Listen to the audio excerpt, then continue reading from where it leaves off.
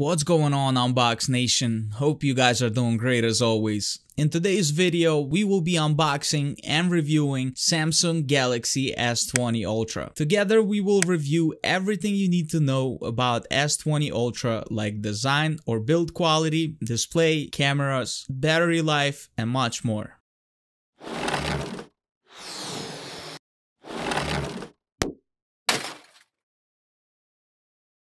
Now let's take a look what the S20 Ultra box has in store for us. So first we have device, which is S20 Ultra itself, and clear cover protective film. 25 watt travel adapter, USB-C 2.0 data/charging cable, earphones, sound by AKG, and there's also ejection pin and quick start guide. The Samsung Galaxy S20 Ultra is made of Gorilla Glass 6 on both sides with a metal mid-frame holding everything together, which is visible all around the phone. The Galaxy S20 Ultra still retains a minor curve on the right and left edges of the display, just like Samsung Galaxy S10, which should improve handling and minimize unwanted touch input from the edges, however proves to be otherwise. Galaxy S20 Ultra has a beautiful 6.9-inch Quad HD Dynamic AMOLED Infinity O display with 3200 by 1440 resolution and 120Hz refresh rate. It is bright, vibrant, and truly looks magical. It's only smaller by an inch or so than the smallest tablet display and is perfect for everyday use like reading, answering emails, watching videos, and smashing that like button while watching them. On top of the Samsung Galaxy S20 Ultra display, we have a centered punch hole cutout for the 40 megapixel selfie camera, which some people hate. I personally think it's better than a bezel like on an iPhone. Let me know what you guys think in the comment section below. Despite the 40 megapixel sensor, it uses pixel binding to output 10 megapixels images, meaning it uses 4 pixels and combines it into one, which should translate into overall better picture if it works as Samsung intended. Right above that, S20 Ultra has the earpiece where the display glass meets the frame, and there's a port on the top to vent air and improve low frequency response. Another thing built into the display is the fingerprint reader. It's the same ultrasonic type that Samsung fits on its previous flagship.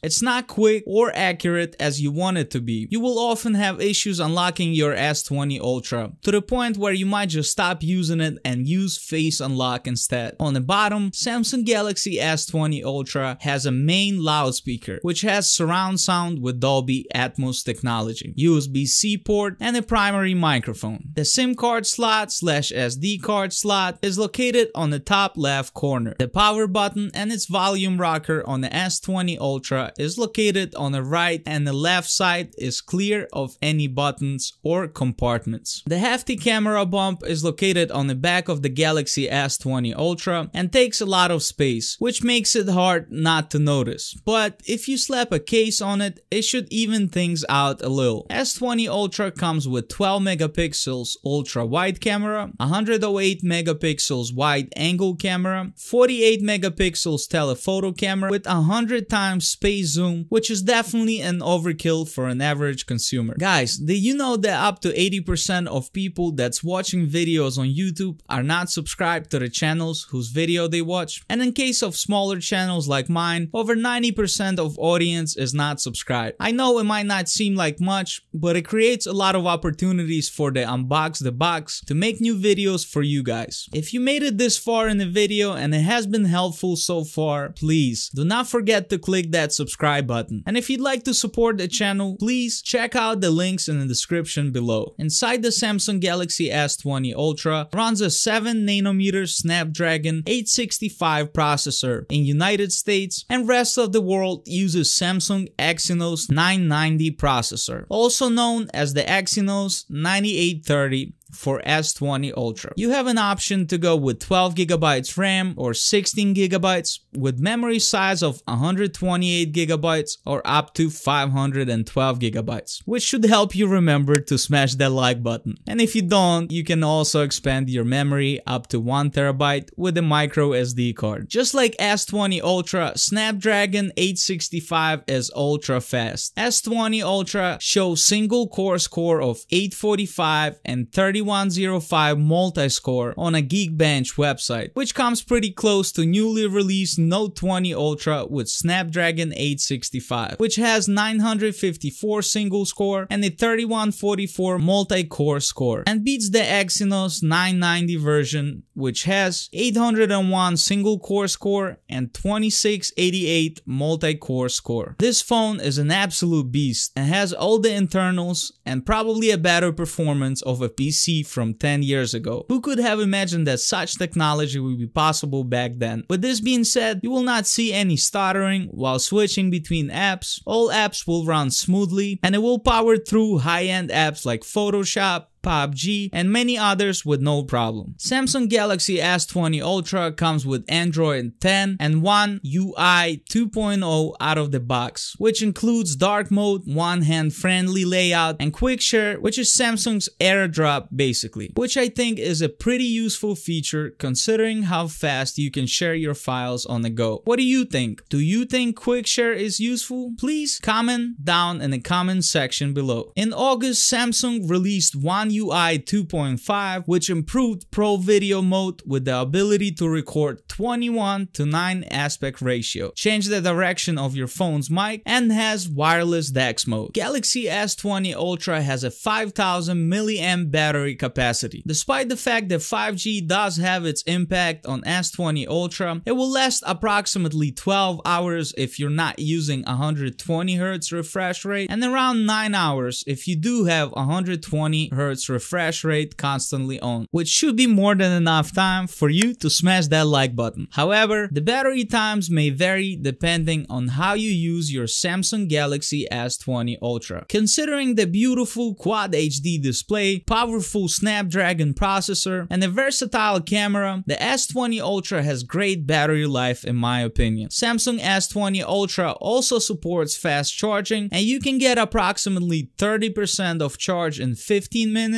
60% in 30 minutes using the 25-watt charger. Samsung Galaxy S20 Ultra 5G dimensions are 166.9mm or 6.5 inches tall by 76mm or 2.99 inches wide and 8.8mm or 0.34 inches in depth, which weighs 220 grams or 7.7 ounces. Some may say that it is a large brick that could do some serious damage if used in self-defense, which to some might be a plus, but to others might not be. So I'll leave it up to you guys to comment down below and let us know what you think about the size of Galaxy S20 Ultra. But considering the fact that it has 5000 mAh battery, powerful PC-like performance, and sizable rear camera bump on top of that, it is decently sized phone that could still fit into your pocket, which unfortunately comes just in two colors, Cosmic Gray and Cosmic Black. Now comes the final question, guys.